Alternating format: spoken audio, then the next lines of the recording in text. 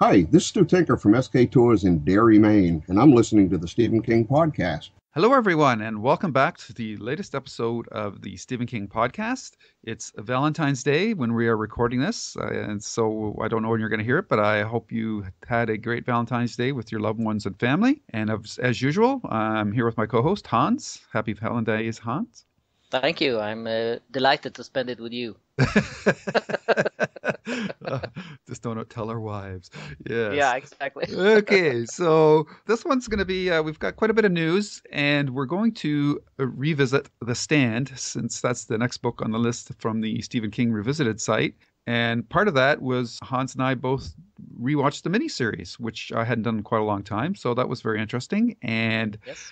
We'll get to all that fun Stand stuff, but first, as usual, we have the news.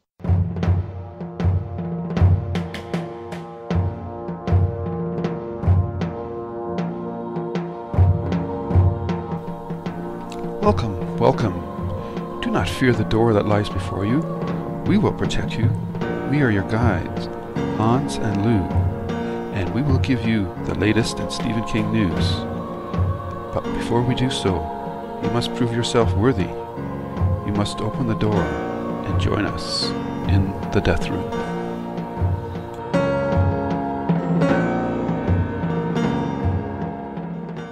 Yes, and the first news today is that Stephen King is not dead.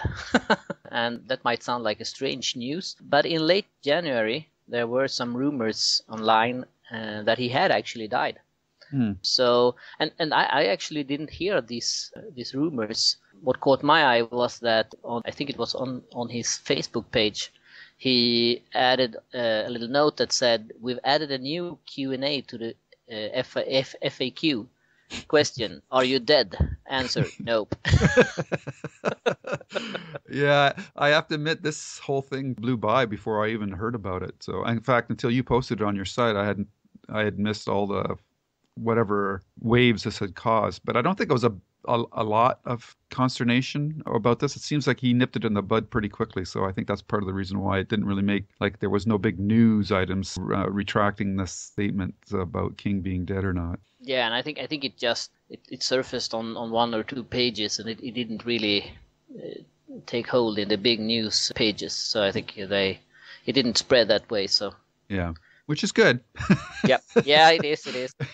And I'm glad King. It would be really cool if he actually tweeted and said, "I am, but I'm still here." Yeah. Anyhow. All right. So next item, we're back with the Broadway version of Misery, and Stephen King actually attended a showing, and he went backstage and talked to the stars, Laurie Metcalf and Bruce Willis. And, you know, I had mentioned, I think in a previous podcast, that I didn't really know who Laurie Metcalf was, but then once I saw her, I realized that she was on the Roseanne series, and she was Roseanne's sister for that series. So I knew her quite well, actually. So I could see her playing a good Annie, and Stephen King basically said that. There was also a video that went up later on, and it was kind of funny how Laurie Metcalf was just talking like a mile a minute, and Bruce Willis didn't say a word. No. He just smiled and chuckled a bit, but he didn't really say anything. King seems to have enjoyed the play, and he said that they both give good versions of the character, which seems to go in line with some feedback that you got from one of our viewers. Exactly. Some time ago, we mentioned that we got a review from someone who saw a preview show of this, who didn't like it at all. And after that, a gentleman called Lance Gray contacted me and mentioned that he had seen it actually 3 weeks into the run of it. And he liked it a lot and thought that they did the parts well and the setting was great and everything. And the funny thing is that we misunderstood each other a little bit. So the next podcast after that, I didn't mention this because I was waiting for feedback from him, and he was waiting for me to say something on the podcast. So then after that, we reconnected again, and for the podcast after that, I couldn't find his original message, so I had to make an announcement in the last podcast to ask for him. So he contacted me again and sent me this info. So now I'm doing this, Lance. So I hope you forgive me for my mistakes earlier. But anyway, he said he liked it as well, and afterwards he actually met both Laurie and Bruce, who was very kind and signed stuff for them, and a lot of fans really wanted to hear Bruce say his famous line from Die Hard, Yippee-ki-yay, Yippee-ki-yay, and so on. Yeah, and so on. So it seems like they got it together, and maybe the first review we read was from the preview before they had it all set in and gotten warm in their parts. It seems like it took off and was really good, and we saw some photos from it later from the setting and even from the show itself, and it looked really good. And they did a trailer for it where you saw the actors in action, and from that it also looked good. So maybe we were too harsh on it from the beginning. Well, we can only relay what we've been hearing from other people, so it's good to get exactly. The broader the base of responses we get, the better picture we can get of it. So yeah, I mean, they're both good actors, and I would love to be able to see this play. So yeah, but I wish they could. Yeah, I got some hope when they had filmed some of it to do this trailer that popped up online, but I don't know if they're gonna shut it all, so they're gonna release it in some form, and I don't know, but that would be great if they did. Yeah, it would be cool if down the road Live Theater would do some sort of streaming or pay-to-play kind of option. Yeah. I can understand why they just don't want to release videos outright. Otherwise, people will just say, well, I can just wait for them to put it on video, and then I don't have to pay to go to the show. But if they charge something for it, a couple of bucks, $4 or $5, I'd be more than happy to stream it or be able to download a digital copy of it or something like that. But definitely. And that would be cool. And it's never the same to just watch it on your TV at home as seeing it live. So absolutely, yeah. I don't think as long as they don't release it at the same time, I don't think it would be competing with each other. So yeah. But we were hoping that for Ghost Brothers as well, and that didn't happen. So I guess we'll see. Yeah. Next item is Poor Cell still has no signal or carrier. No. It was supposed to premiere at a Scottish horror film festival, but they just posted a notice back on January 27th that due to circumstances beyond our control, we have had to withdraw Cell from the 6:30 p.m. slot on Friday, February 26th. If you were looking forward to see this in particular, we are sorry. There was absolutely nothing we could do about it, and believe us, we tried. So, yeah, what can you say? I mean, it's just strange. It's very strange, and unless there was a deal in the works that prohibited any screenings of it, but it's weird that they don't want to start building up some form of buzz or traction for this before if it ever does get released, because it's been on the shelf so long.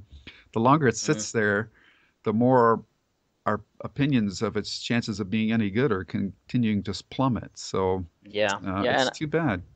And I mean, the zombie buzz it's not as strong as it was like a year ago. And I think it's going a bit downhill now as well. Yeah, a little oversaturated. Yeah, exactly. Yeah. The good thing about it is, though, that they released 2 new photos from it. Yes. Yeah. But what worries me about this is now we have seen these 2 new photos and we have seen 1 older photos.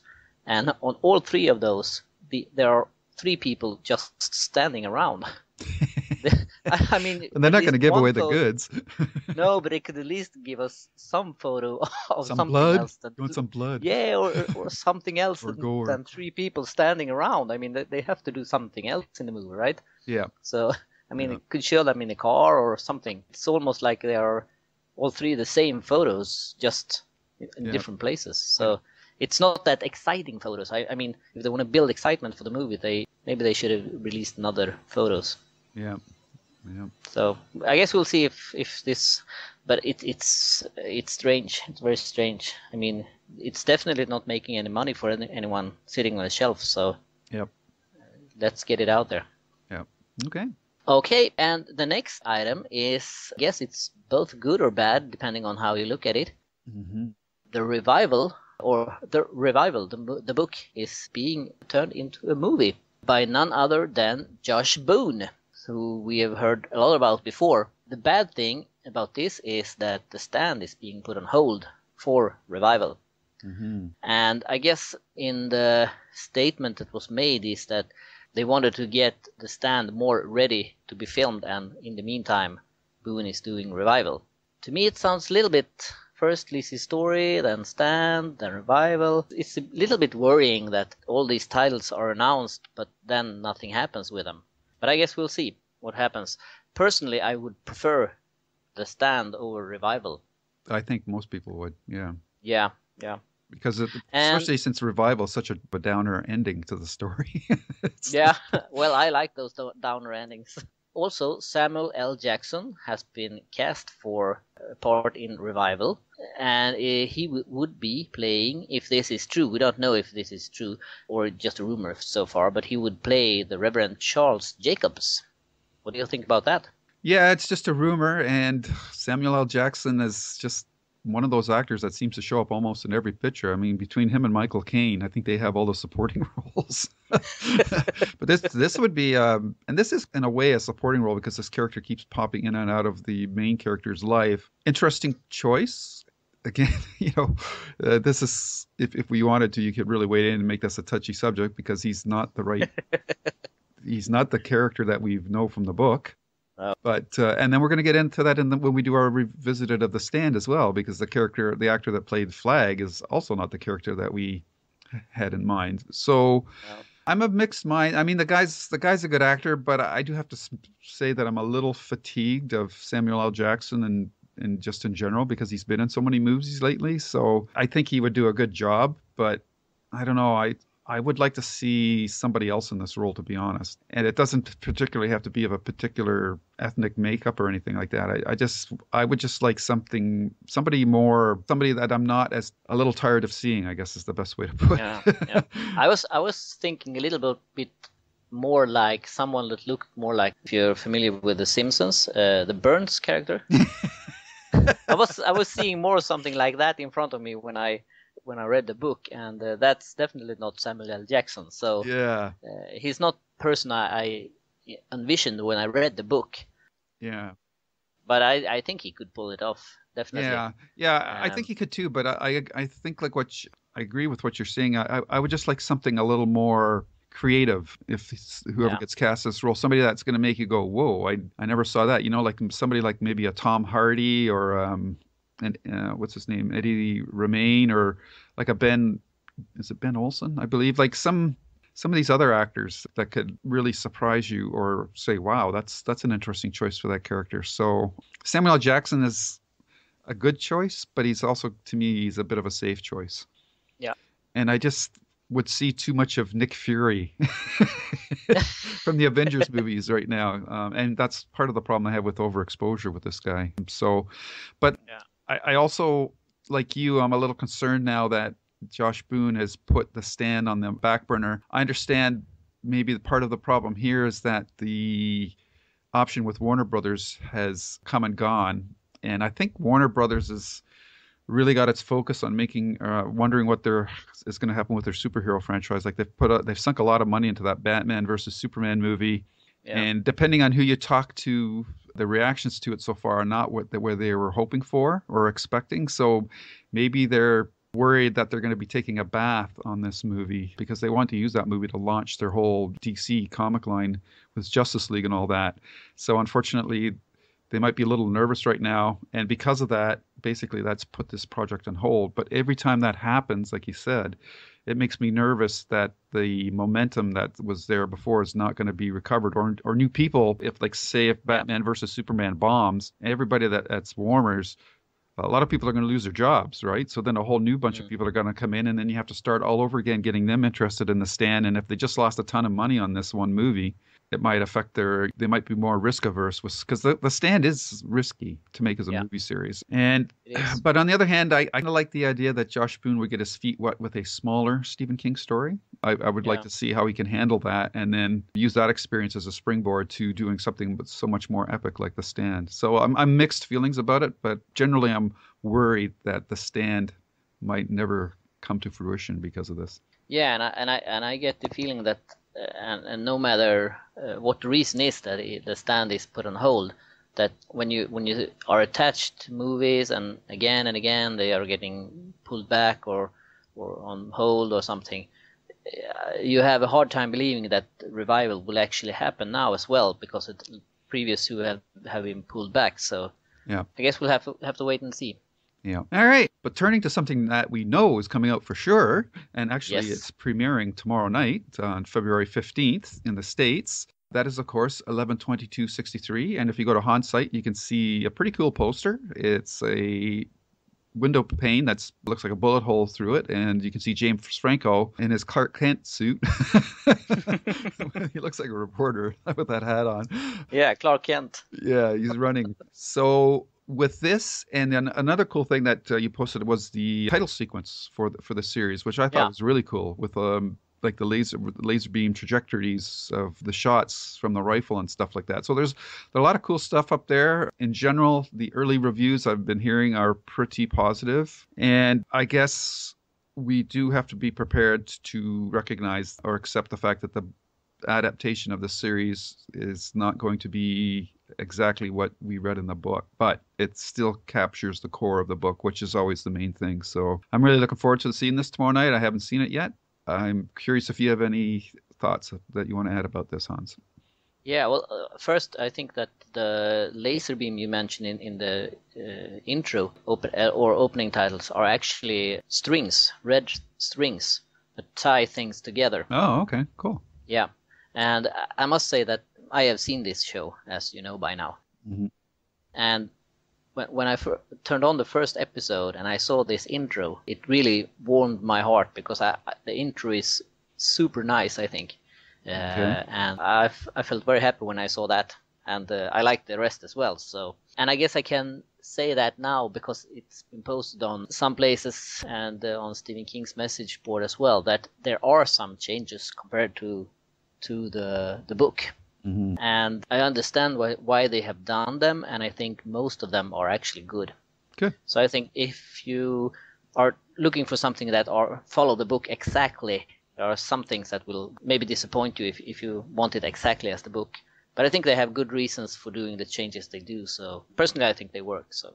Cool. Yeah, I mean, and when anytime you have to adapt a book that's like, I don't know what it was, 800 pages or something into 8 hours, there has to be compression. And we will, of course, be reviewing this series, but not episode by episode. Our next podcast will probably be in 2 weeks. Actually, we're scheduled to do a guest appearance on another podcast. Yeah. Books versus movies, and we're going to talk about the comparison of the two. I'll be a bit of at a handicap because the series won't be done at that point, but Hans will have to. No, I think we will only talk about the first 2 episodes, because the hosts of the other show won't have seen more than you have. So. Oh, okay. Cool. Yes, we were only talking about the first 2 episodes, and from that, Lou and I will review the other 6 episodes. Right. Not each week, but as. I imagine that you'll put up a link for when they post their podcast, because we're guesting on their podcast. Yes. It won't be ours. Definitely. So we won't have another podcast out probably for a month, I would think. Yeah. So, but don't worry, we will talk about this series, and you can hear it at a Books versus Movies podcast. Yes, and we can also mention that happily this show has been sold all around the world, and we know some dates. That, as you mentioned, the US date is February 15th for the first episode. Australia will be following the February 16. Canada, February 17.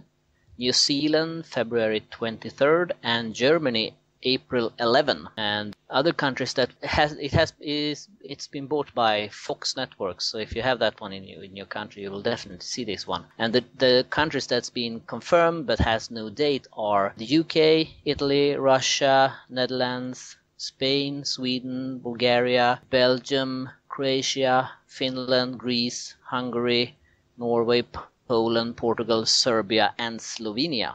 So it will be moving around Europe as well this spring.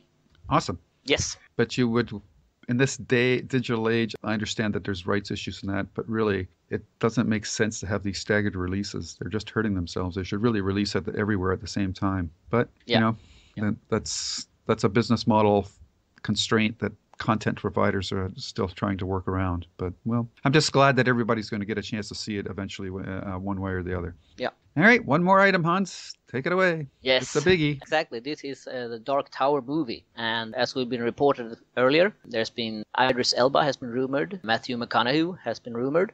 And in a recently interview in Rolling Stones, King himself talked about this movie. And he said that he didn't really know, but he said that to him it was more likely that it would happen than that it wouldn't. And the same goes for Idris Elba and Matthew McConaughey. He thought that it was a bigger chance that they would be in the movie than that they wouldn't be in the movie.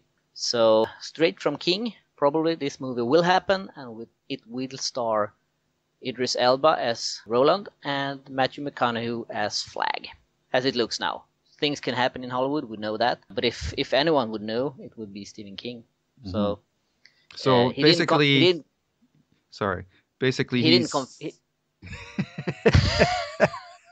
Go ahead. He didn't confirm this, but he said that it was more likely to happen than not. So I guess that is as close to a confirmation that he can give until it's publicly announced. Right, but and I'm sorry I broke you up there twice, but the main thing is that we now know that there was not just smoke, there was actually some fire to those rumors. So yeah, that's good. And we've, of course, talked about this ad nauseum, so we're not going to go back over this ground again. But what I think we should talk about is, what do you think about Matthew McConaughey as Flag? We haven't spoken much about that. I think that's inspired. And you see, like I was thinking when we were talking about Revival, I would like to see McConaughey play the priest in that. But if he's playing Flag in this series, you don't want him playing. Well, I guess he could play the priest in Revival too. That would, like, to me, that's the kind of casting I would like to see. I mean, we've already had Jamie Sheridan play Flag, and he's also a white guy, so it obviously can work. What about you? What do you think? Yeah, I think it's interesting to see someone who at least mostly plays the good guy. Yep. Play the bad guy. Yeah. And if done right, it could be very effectful, because you're not used to see this actor playing a bad guy. So I think that could be very effectful. Yeah. I think also that he might look too kind. When I'm envisioning Flag, I see someone that looks not very evil, because he is a little secretive, but something more evil over him than I see in McConaughey. That could be handled with some makeup or stuff like that, maybe. But, well, I think it could work. But I think I was expecting someone who look a little bit more evil. That's why I like the choice, because he does look friendly, but if he's able to convey that underneath the surface there's really something twisted about him, I think that makes for, it's kind of like the first time you see Hannibal in the Silence of the Lambs, because they build up all this guy's a cannibal and he kills all these people, so you're expecting to see like a raving lunatic in a straitjacket, and then when you see the guy, he's just like an English butler. which makes it even creepier, right? So if McConaughey can pull something off like that, I think that would be awesome. And I still go back to my idea that I would love to see the movie open with Idris Elba starting off as Randall Flagg, and then when he sees Roland come back and sees that it's Idris Elba, and he would say, "Oh, that's how it's going to be this time, eh?" And then he snaps his fingers and turns into Matthew McConaughey. I think that would be awesome. It's kind of like the beginning of Star Trek 2 with Spock, when Kirk said to Spock, says, "Aren't you dead?" Yeah, because people were always complaining ahead of time before the movie. The rumor got out that Spock was going to die in that movie, right? So they have addressed it. And the same thing that on Her Majesty's Secret Service, when George Lazenby played James Bond and the girl beat him up or something like that, or turned him down, he says, that never happens to the other guys. Like, you just got to embrace it and have some fun with it, and hope once you break the ice, the audience will go along with it. But so that's a lot of interesting news there. But he also said some interesting stuff about Jericho Hill. Yeah, exactly. He says that he will never be done with the Dark Tower, and I believe him. I think that even though we have a start, we have an ending to the story, we will still get some stories that happens in between, like we did with Wind Through the Keyhole. And one of the things they want to write about is Jericho Hill events. Yeah. And also he sees like all the first books were first drafts, so you want to go back and redo them. So but I think that might be stretching it a little bit, depending on how much he changes. But I think it would. I think that investing that much work in just touching them a little bit, tuning them up a little bit, it will be a lot of work for 7 books to do all that and just have them change a little bit. So if I could choose, I would rather see him writing new books than tuning up the Dark Tower books over again. Yeah, I agree with you 100%. Sometimes it's the flaws in a work actually make you love it more. Like if it's like with a person, right? You love them. They have certain things that drive you crazy, but you still love them in spite of that. So I think it's more of a wish list item for him than something that he'll actually do. But I don't know. The guy surprised us before, but you, I would love to see the whole thing about Jericho Hill, because we've never seen or heard directly what happened to the original quartet, except through this kind of like, well, there was this battle. But I'd like to actually see that. We've never seen Roland with his entire previous quartet. It's been one character or the other, but never the whole group. So I think he addressed it somewhat in the comics. Well, but I think I would prefer to have it as a book. Yeah.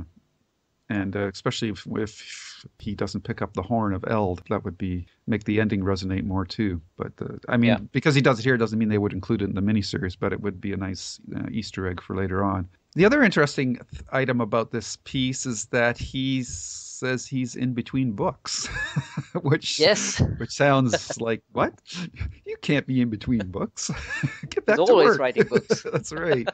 So I don't know if he's being coy this year, because the only thing we've got announced is End of Watch coming out in June.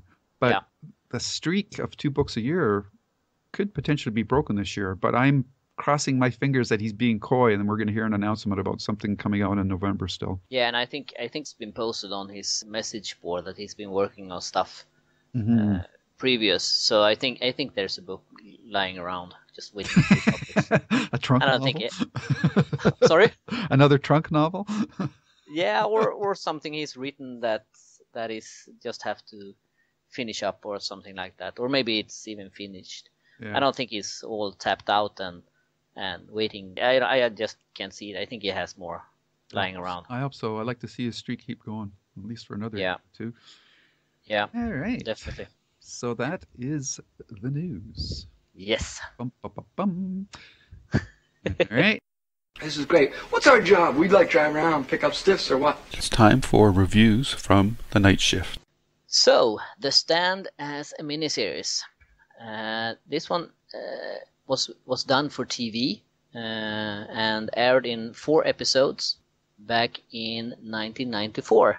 Take that, you people that say The Stand can't be done in 4 movies. Yeah, and actually these are like 4 movies, because each episode is like 1.5 hour long. Yep. So the whole thing is almost 6 hours, and that's not counting the commercials, because I think each episode was 2 hours when they aired on TV, because they had put in all these commercials. Yeah. But it's like 6 hours, and they take their time to develop the characters and everything, and I think this is a good adaptation. It definitely is. Mm-hmm. When you see it like now, what is it, 22 years? Yep. After it's done. Hard to believe. Yeah, exactly. And I remember this one when it aired in Sweden on a paper channel we had to pay for watching, and I didn't have that channel. But a co-worker of my mother's had it.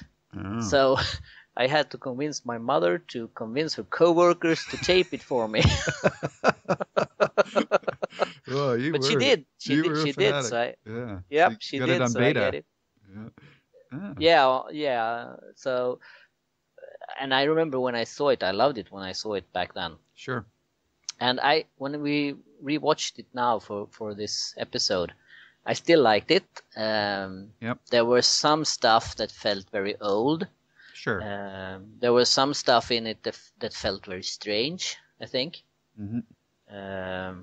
I don't know, we can go into those later on. Sure. But I think it's built in a good way. You move the story in segments, you get to know the stories, they travel, you have the battle on the ending and stuff like that. So I think it's well constructed and had a good story. And its only problem is that it's hasn't aged as good as you might have wished, and some of the characters might have been differently cast if it were done today, I think. Yeah. And I don't know. I think the hairstyle that Flag has, I think it's called mallet or something in English. Mullet. Yeah, mullet. Here in Sweden, it's called hockeyfrilla, and that's translated to because earlier the hockey players from like Czechoslovakia and stuff like that had very long hair in the back. Right. So it's translated to hockey hairdo or something like that, and I think it looks kind of geeky on him, so I guess it could have been done a bit different. But I guess in mid 90s that was cool by then, that standard. But overall, I actually enjoyed it, and I think I'm happy that they took the time and did it right. Yes, it's the way that say Under the Dome should have been done. 4 long episodes. Would have been so much better. Yep.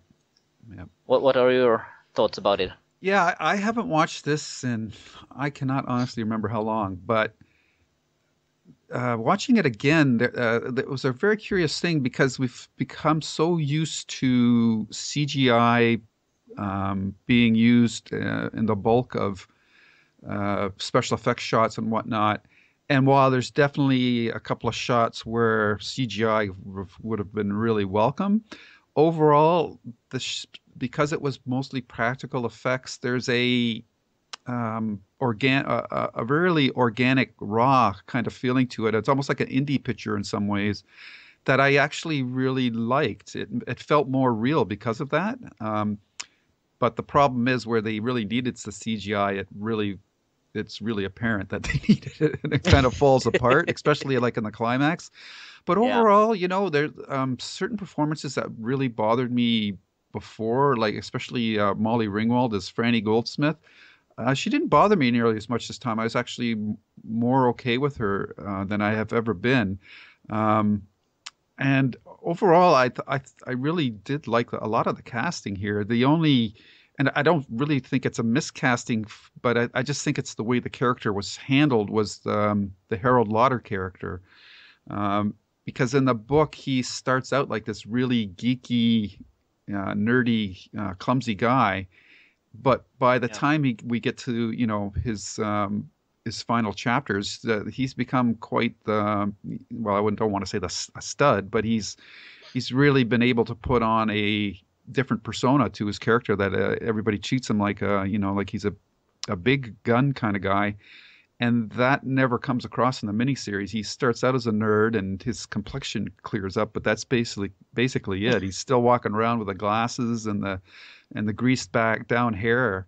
So that's kind of disappointing because he's such an important character in the story, and he triggers such strong actions that I really wanted that character to have a better arc than what was captured in the miniseries. And you watch this and you see all the other adaptations Mick Garris has done, and it's like it's two different people. From this one, like he just really does a lot of good things. And really captured the heart of the book and does some really good shots. Like the shot of Harold when he hits the railing and goes flying over, like that's a really good shot, like it's well staged. And some of the shots of the characters walking with the mountains in the background, some really great shots. And just some of the, his camera moves and whatnot. It's when you look at this and compare it to all the other things that he's done for King adaptations, it's really hard to reconcile where he went after this. And you always feel kind of bad because he seems like a super nice guy. But yeah, whatever was happening, and maybe this is something that we should really be excited about, is you could say, well, if a director like Mick Garris, who's other works aren't, looked on as well as this one. If he could do such a really good job with this property in today's world, with so many great directors out there looking to adapt these things, that whoever gets to adapt this story, they can probably really do an amazing job with it. And the one sequence that really, really disappointed me is the Lincoln Tunnel sequence. That didn't go on nearly long enough, and it wasn't nearly scary enough. So that's kind of my quick impressions. There's lots of things that we could talk about, but I don't know if we just want to sort of talk about the actors and then the story, or however you want to do it. But whatever interests you, I'm quite willing to talk about, and we'll try to weave in the Stephen King Revisited columns that were done, and they're really good ones for this one because we have Bev Vincent, as usual, does a great context of King's struggles to get this novel written, and then Richard Chizmar from Cemetery Dance talks about it and sort of segues into, because he's a friend of Josh Boone, who we talked about at the top of the episode, who's attached to direct the Stand, and he has a great column too. So we'll try to weave that all in. But what would you like to talk about first, Hans? Well, we could start about the Revisited, because I think there's some things that are interesting to talk about there. Okay. For one thing is that when Josh Boone wrote this or his essay there, he ends with saying that he hasn't read the revival yet, and now he's slated to direct it. So that's interesting. I guess he really liked it. Yeah, he must have. And Rich mentioned also that that Josh has turned in a script that is rumored to be excellent, and he indicates that he might have read it and liked it. And he mentioned the casting for the Stand will be surprising. So that's make me wonder, has there been casting done? Yeah. And he mentioned that between the characters he would like to see more about is either Stu Redman or Franny Goldsmith, and he has on good authority that one day we will learn more about them. So I guess that has to come from King himself, that he has an interest in visiting these characters again. So it's some very interesting statement he makes in that article he's published. Yeah, unfortunately, because the option has lapsed with Warner Brother, whatever casting they might have had in place has probably gone up in smoke, and they'll have to start over again as well. So we have to bear that in mind too. Yeah, and I wish that they would, when stuff like that happen, I wish they would publish who they had in mind or who was contacted. It would be so interesting to see how they thought about it. Yeah, I think they're mostly it just disappears. Yeah, I think they're not allowed to do that because the actors are obviously and the production companies are don't want to, put out alerts to other movie companies, whatnot. Say, oh, if we want to get this guy, we're going to have to, up our bid against what they're offering that person right now. So, so there's a confidentiality. You want to work under the covers as much as possible, because we saw what happened with Sony when they had those email leaks, how it really blew up in their faces. But there's some interesting stuff in that in Richard's column, and all three actually. And when the most heartening thing, because I was really high on Josh Boone when he did that podcast interview with Kevin Smith, is if you look at all the books he's read from Stephen King, like there's, he's hit all the big ones. So this guy knows or is very familiar with Stephen King. But like you, I'd love to see his treatment of the Stand script to see what he has in mind. So one day maybe. Stuff, maybe. Yeah. But back to this one. The things I had some problems with was, for one, the military. I think it was quite exaggerated. And one thing that I reacted to especially was that when I think it was if it was the brother or something to one of the guys at the gas station, the sheriff that came, and when he calls back to the headquarters, he talks to the receptionist, and afterwards we see these 3 military guys standing there with guns, and watching this one lady, and it felt a little exaggerated, and it just felt phony, I think. The way they invaded the community, and I remember one military car came in through the town, and this guy was hanging out the window with a machine gun, like he was going into battle, and I mean, it felt a little bit exaggerated. I think. It's I think sometimes they did exaggerate it just to make a shortcut to tell people, this is serious stuff going on here. Yeah. I think what I had one of the dated aspects of the more dated aspects of this miniseries was some of the dialogue was really on the nose, and part of the problem, I guess, with like a large cast like this, you constantly have to remind people who's who. So, but it just doesn't sound natural when people keep seeing people's names all the time. People don't talk like that when they're talking to somebody. They don't say, "Well, Stu Redman, I think you should do this." You just say, "You should do this." Like that's how people talk. So, but I understand. But it was a little awkward. But I think people, audiences are more sophisticated nowadays, so that probably would be done a lot better. I have to say, this has got one of the best openings to a Stephen King adaptation. I mean, some of the stuff above ground is not quite as slick, but the whole "Don't Fear the Reaper" and the camera pans through the underground base, that is just really fantastic. And you can tell how it's dated when the camera is pulling in to the guardhouse and it goes to the TV camera to show the underground base. Nowadays with CGI, that transition from that camera to the camera that's actually in the base would be basically seamless. It would go right through the screen of the TV when you wouldn't even notice it, right? And here you can see it's kind of a slightly different angle shot. But that's a technical limitation in that. And but that opening sequence with all those dead people down on the underground base, it's one of my favorite openings to a Stephen King movie. Period. I just think it's really well done, and the music is great. And in general, the music for the whole movie, I think it's like Ry Cooder guitar stuff. It really works quite well. Yeah, I agree. I love that song, "Don't Fear the Reapers." So it's perfect. I agree. Yeah.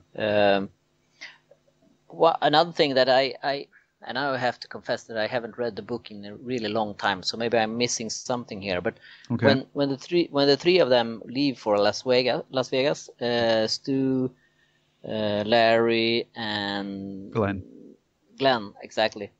I didn't really understand why they did that, because they arrived, they got captured, and Trash Can Man came with a bomb, and I didn't really get why they were going there, and I guess it's in the book it might be different, because I can't remember exactly how it was in the book.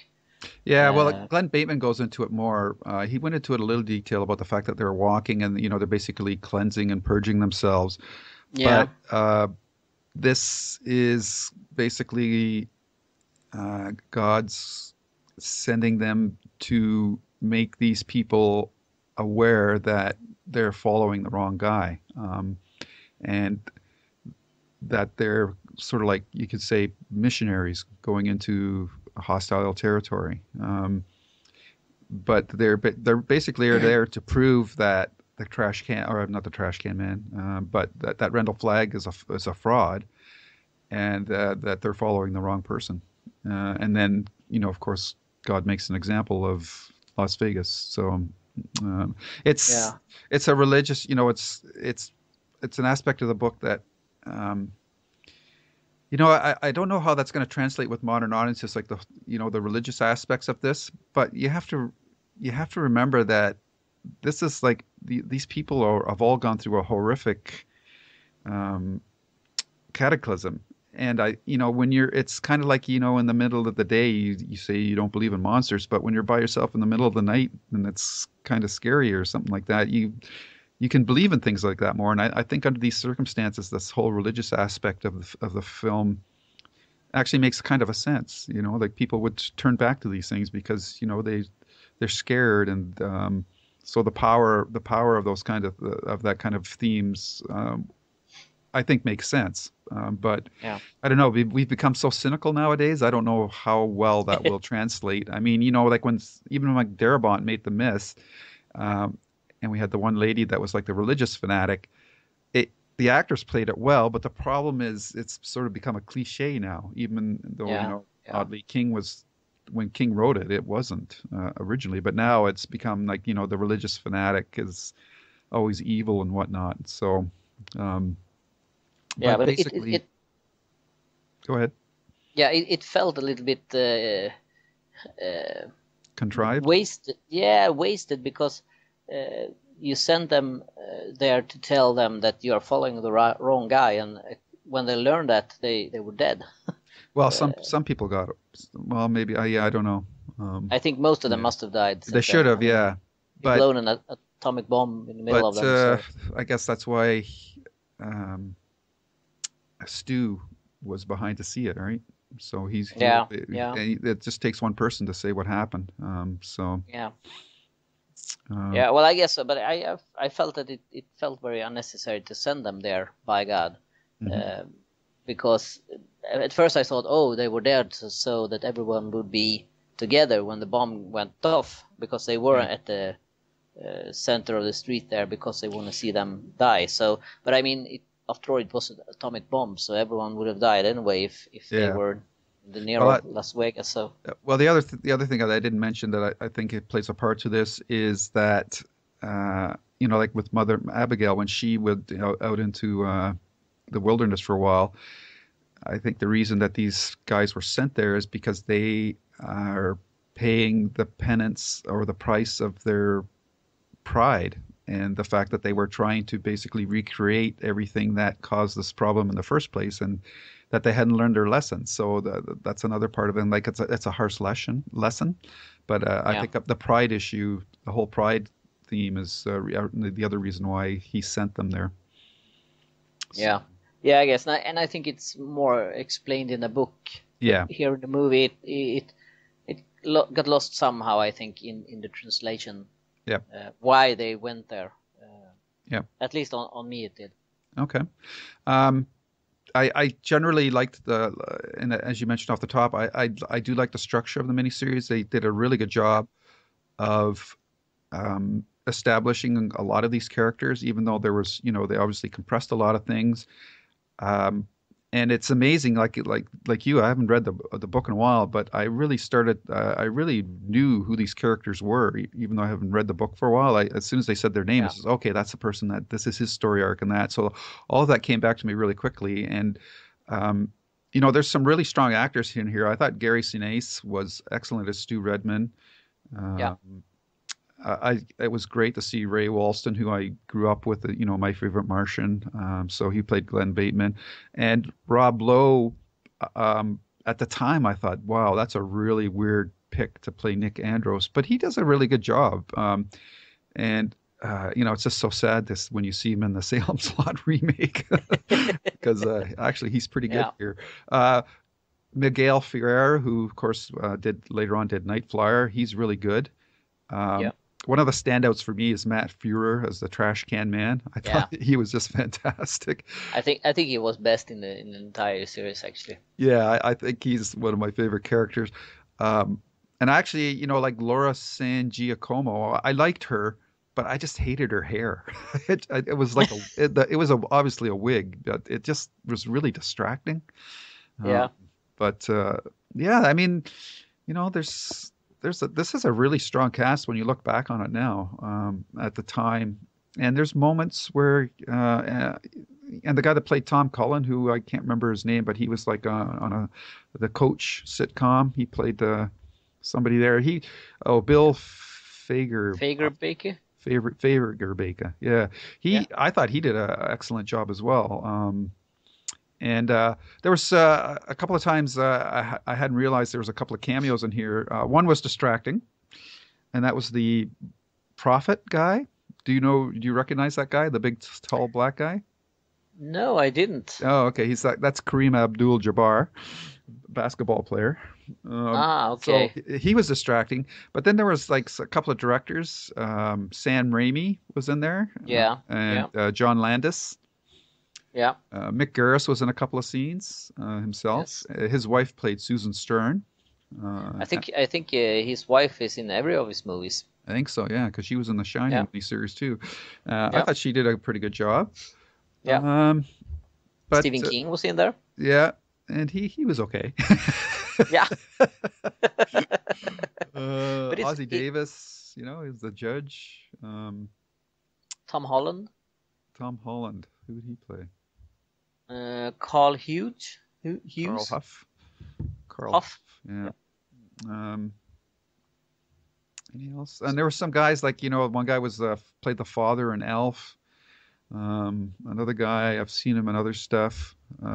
Yeah, I think there were a lot of people you recognized there who's been having these small parts in a lot of stuff that you have seen them and you recognize them, but you can't really put the finger on where you've seen them. So we can't forget Kathy Bates was in there. Yes, and Ed Harris. Yeah. He was kind of over the top, but I think his part demanded that. So he's got that intensity, right? So he kind of sells it. But and I think when you mention it that a lot of the acting was a little bit over the top, I think. Mm-hmm. But I think that was just the way it was done. Yeah. In that time frame. Yes. So I don't think that anyone thought that it was over the top back then. No. But you look at it 20 years later, it feels that they are, as you say, they are saying each other's names and stuff like that. Mm-hmm. They are over exaggerating the acting as well. Yeah, definitely. It's a style of that time period. It's kind of like when you watch the original Star Trek, how it's very hammy too at times, but that's just the way they acted back then. I think the most interesting casting choice that I struggle with, because I do think he gives a good performance, but I do think it's Jamie Sheridan as Randall Flagg. I'm not, and it's not just the hair, and maybe it's because some of the transformation special effects were kind of cheesy, but lame. Okay, you could say that too. But he did have a swagger about him that I did like, but I think one aspect from the book that was lost is when he started to lose control of the situations, and these people would start to get slipped through his fingers and whatnot. I don't think I didn't get the feeling that they showed that loss of power properly, but I do like the scenes where he would transform back from the crow, and he would still have like a feather or two in his hair. Yeah. I thought that was clever. And the first time they show him, like when that's a crow sitting on the top of the telephone pole, that was pretty cool. And I think he was the walking dude with the jeans and the cowboy boots and the jeans jacket. So I think that worked. But as you say, the transformations was really outdated, and I think the way he looked, it just looked strange. It wasn't really scary. It just looked like I don't know, a bull or something that had been run over. And so it looked very strange. But and another thing that's dated too, and King has come under criticism, is just how he uses black characters to be like magical, magical beings and that. But I have to say that I thought Ruby Dee as Mother Abigail Fremantle did a good job. I mean, for the way the character was written. And sometimes, it might be a cliche, but it's a cliche for a reason, because it works. And I thought her performance overall was pretty good in this. Yeah, I think so as well. And I think that they maybe they should have toned down the supernatural things a little bit to make it more realistic.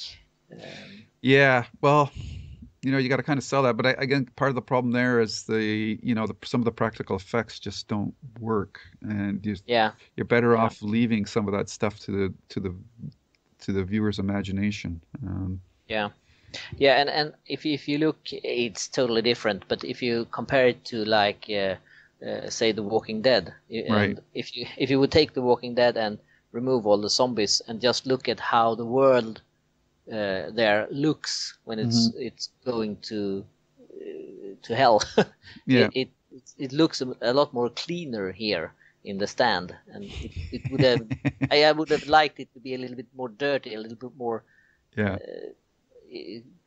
I don't know the exact what it's called, but more falling apart. Yeah, it looks more too decrepit. clean here. I think. It looks too clean here. Yeah.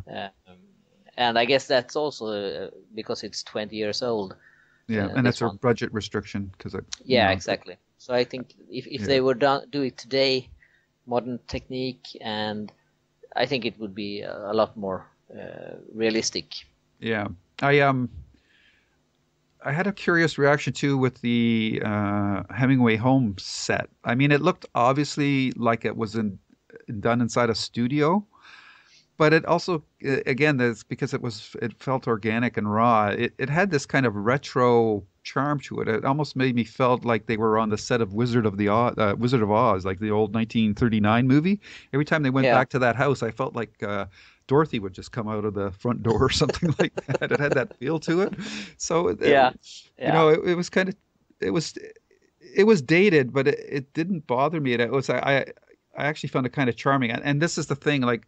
You and me, we grew up with the book, and we've watched this miniseries when it premiered.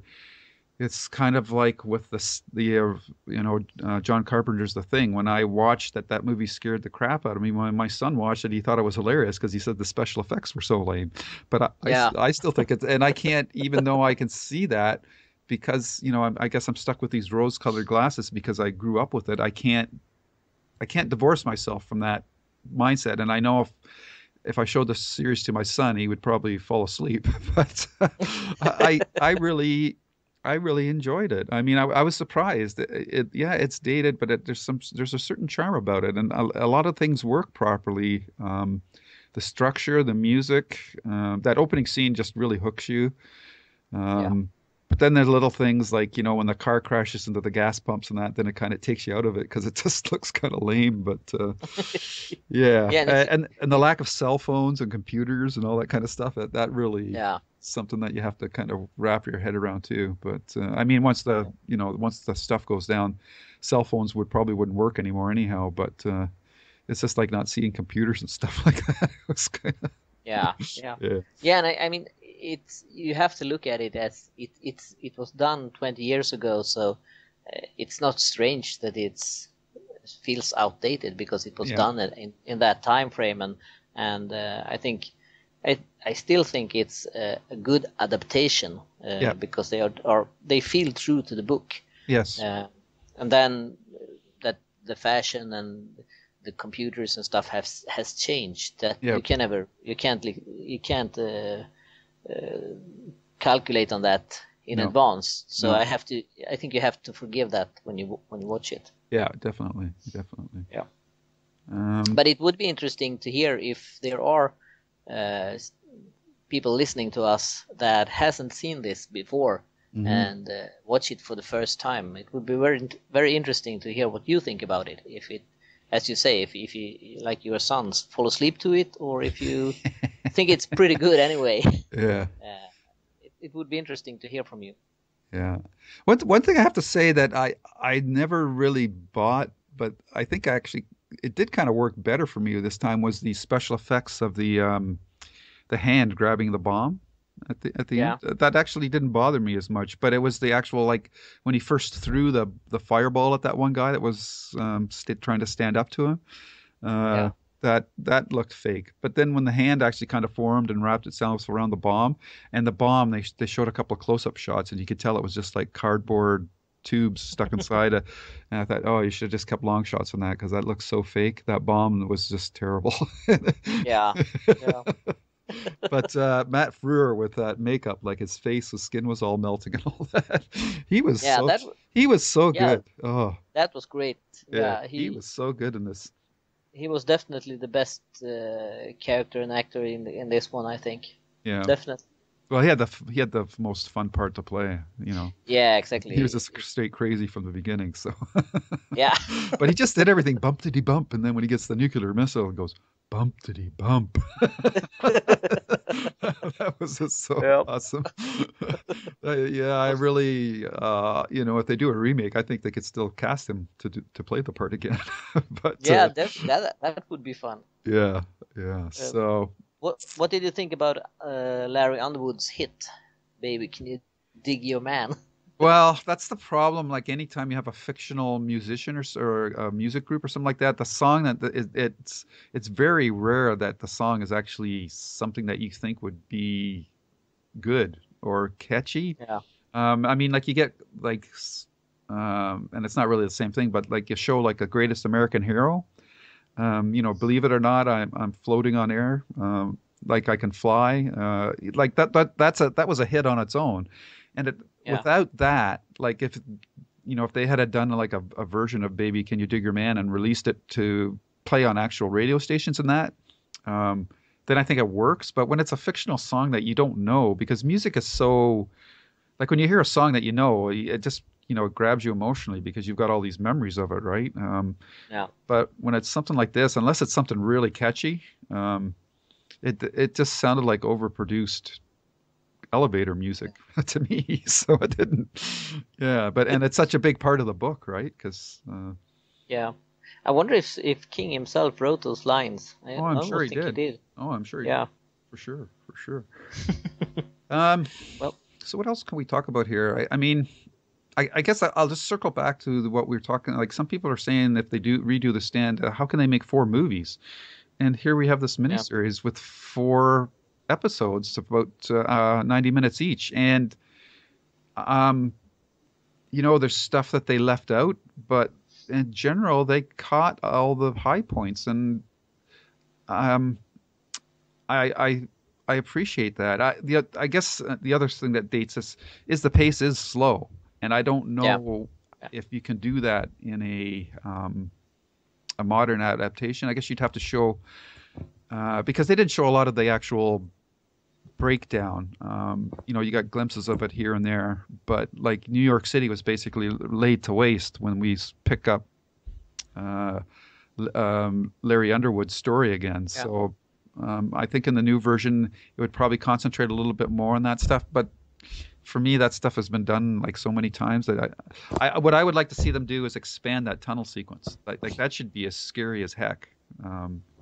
Which it wasn't. Yeah, and I think what might be a problem with doing 4 or 3 movies of it is that this was done for TV, and you could sit at home, you could invest time in watching it, and if you didn't like it, you could turn off, and you didn't have to pay for it. It was on regular TV. I think the problem with doing 4 movies is that if they start doing 1 movie and it doesn't go well, they might not continue, and people might miss out, and you would have to pay for it. And I think so I think more that it might be harder to get people to invest time and money to go to the theater and see 4 movies that's released, like maybe if it's something like the Lord of the Rings once a year, instead of like here you have 4 episodes that's released. I think they were released like in a week's time or something like that. So I think it's more the format of how it was released that might be a problem than actually filling the time with stuff.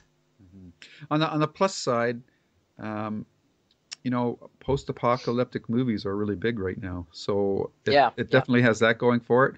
The strategy I would see with the movies is they would film the first one, and once they see the box office returns, like on opening weekend, if it does what they think it's going to do, or it hits the numbers that they're hoping for, then you would basically film the next 3 all at the same time, cut down your costs, and that way you can release one every year. Which, like, I agree with you. Once they get the first one out, they basically have to release the next installment the following year. Like, they can't take 3 years off between installments. You need to keep that momentum going, and people will remember the movie, and that would work. But if it's like 2 or 3 years between each movie, then that would be an issue. Yeah, but I think I get impatient when I have to wait like a year to the next movie. Well, as they do with many. So I would prefer to have it as a TV show where I can see it and finish it in like a week or maybe 4 weeks if they do it once a week. So I would definitely see it either way, not depending on how it's released. But I can see how a lot of people would prefer to have it. They know it's all done.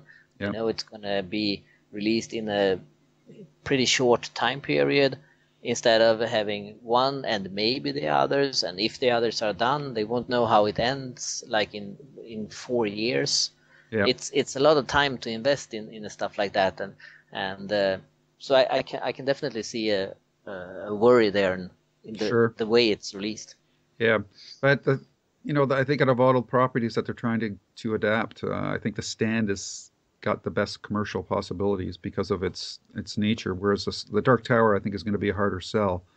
But I know studios are looking for franchises right now, and they want that that next Harry Potter 7 movie thing, or the Hunger Games, or whatever. But we'll have to see. Right now, because of where Josh Boone is with the revival, this has been pushed back at least two years, if not more. Probably more like 4. I don't think we'll see, if it's done, I don't think we will see the first movie out until maybe 2018. Yeah, if we're lucky. I think that's the earliest if it's done.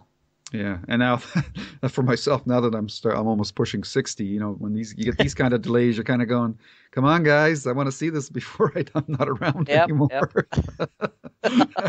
That's what I like with the Dark Tower, and that I don't know if I'll ever get to see the whole thing. Probably not, but well, which is why, like you, the idea of a mini series is more attractive, because it would get all out in the same year, and then and I mean today as well they can do earlier, like in 20 years ago, a TV series were always a kind of lamer version of a TV movie.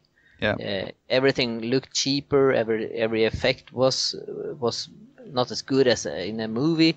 But I mean today the TV show can often be maybe even better, or at least as good as a movie. So you don't have that problem anymore. Yeah, the gap between the two is definitely getting narrower. Yeah. So why not go for a TV show and have it done? Yeah. Like 11, 22, 63. You'll have it in 8 weeks, and it's all there. Yeah. Yeah. I can see that. I mean, the only thing is with the TV show, like the gap is definitely smaller, but the scale will be still not movie quality from a technical perspective. But and I mean you have shows like Game of Thrones today. I mean if they got the same budget and same good people that do the effects there, give them the stamp, then I'm sure they could do a good job with it. Yeah, the more you talk about that, the more I agree with it. I think TV is a better format, especially, it's not necessarily TV as we traditionally think of it, but any sort of media streaming service, Hulu, Netflix, whatever. I think that's the better ideal platform for these kinds of works, because they are so long, and that the fact that it's not the same amount of censorship now that it was back then as well. So you can be a little more adult and graphic with the horror and the gore and things like that. So and I think the only problem with if they do a TV series of it is that they might continue too long, like they did with Under the Dome. Yeah, or The Walking So Dead. yeah. just a shot. Just taking Yeah. a little shot at you. Yep. So I think that might be a problem. But if they do, like Hulu has, as far as I know, no plans on doing a season 2 of 11/22/63. It's a contained 8-part series, and they're done with it. So if they do it like that, I'm all for a TV series more than several movies, actually. Yeah, yeah. And you just have to wonder if they will maybe touch upon some of the things that were cut out of the original edition of The Stand. Though I don't think it's that's material is really needed, but it would be interesting just, if they're doing an alternative adaptation of it, if they would include some of that material as well.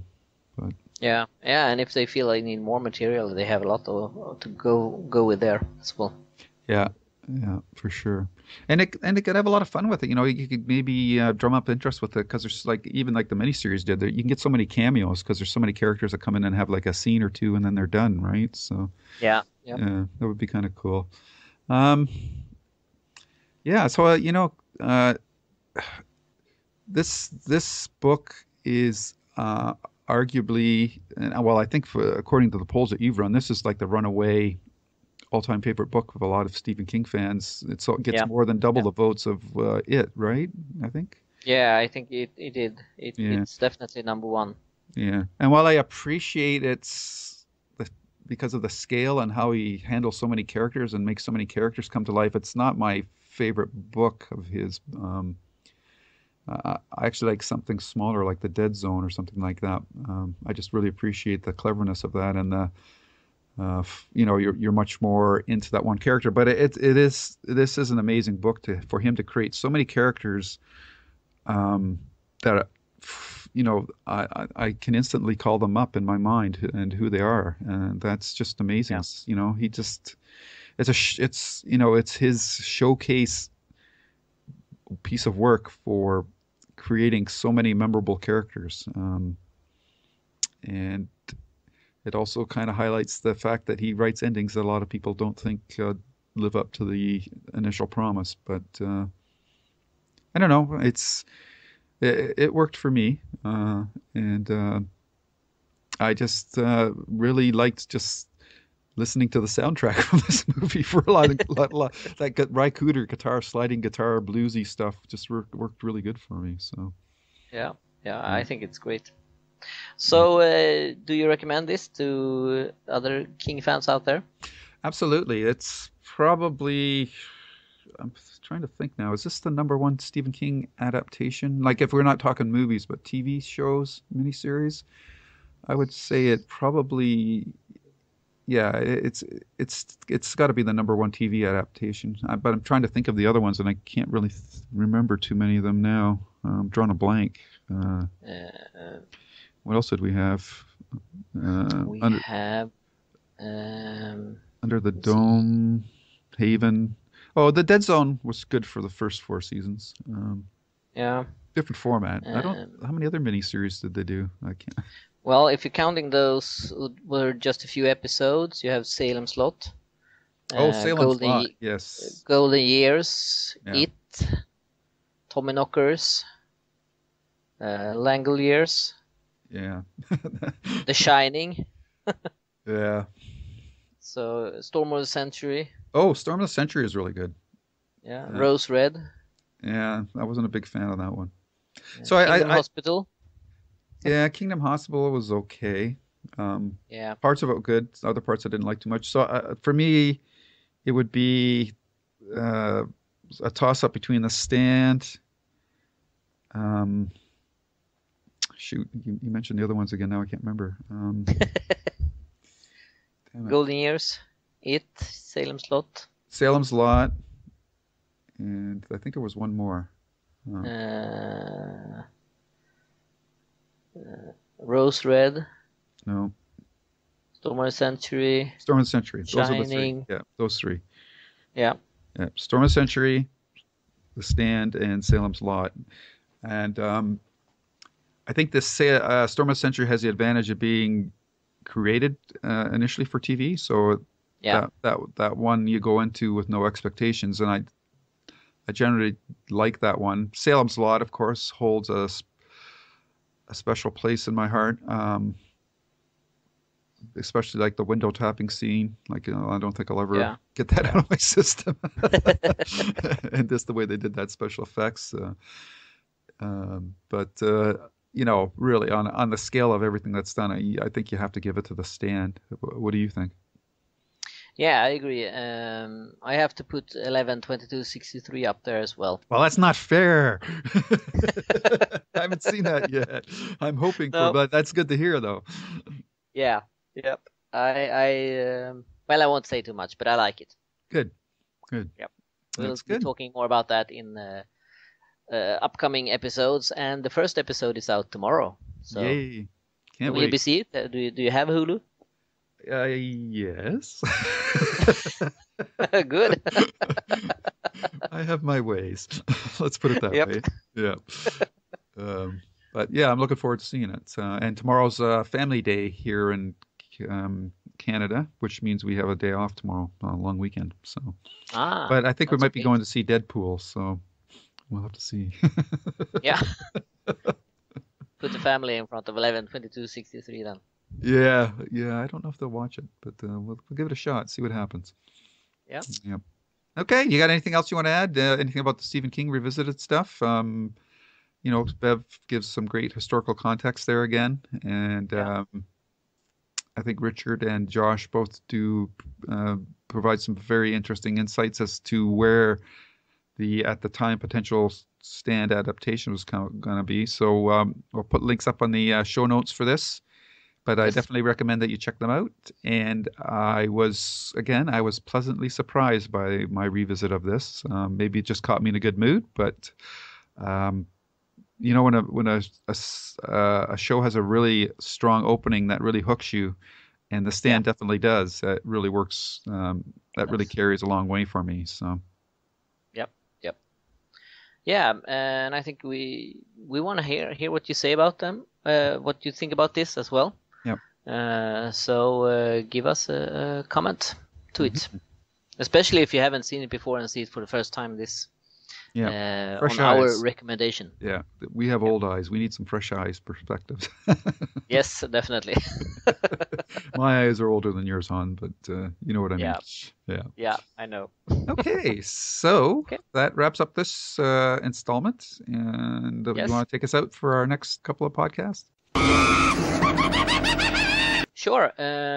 For the next podcast, who isn't really our podcast, we will, as we mentioned, be visiting the Book versus Movie podcast, and we will be talking about the first two episodes of 11/22/63. The first one is called The Rabbit Hole, and the other The Killing Floor. So we will be talking about those, and for the next episode of our own podcast, we haven't really discussed exactly what we're going to talk about, but we will definitely talk about 11/22/63 and the episodes that have aired by that time. So make sure you stay updated to what happens with them, so you can join in and comment on them. Yeah. If nothing else, the next book in the Stephen King Revisited website is The Long Walk, which is a good one. It's a good one. It's one of my favorite books of King. Yes, Mr. Darabont, what are you doing? Let's get going on this. Yes. Drop everything else. Do this. Yep. But until then, stay safe. But stay scared. Bye-bye. Bye-bye.